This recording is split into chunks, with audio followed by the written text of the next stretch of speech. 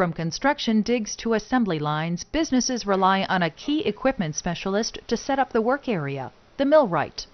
Millwrights install, repair, and dismantle heavy, motor-driven equipment at construction sites and in large manufacturing and processing centers, industrial plants, and any place with a conveyor belt or assembly line.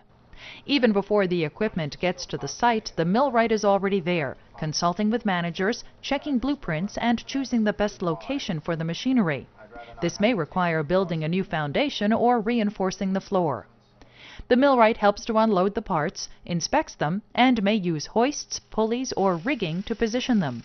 Hydraulic lift trucks or cranes may be enlisted to move a heavier load. In addition to using power tools, cutting torches, welding machines, and the like, the millwright uses precision assembly equipment to put the pieces together. These might be micrometers, ultrasonic measuring devices, even lasers. Angles and measurements must be carefully calculated according to the blueprints. Yeah, that's good. Millwrights also perform preventative maintenance and make repairs to the machines as needed. The work can be physically demanding and take place in all sorts of weather conditions. Even with a high school diploma, aspiring millwrights train for several years, either in vocational school or through union apprenticeships. Okay, yep, got that. Once you're working, you'll need to keep yourself up to date with technological advances. This is one job where you can construct a real career from a talent for tinkering.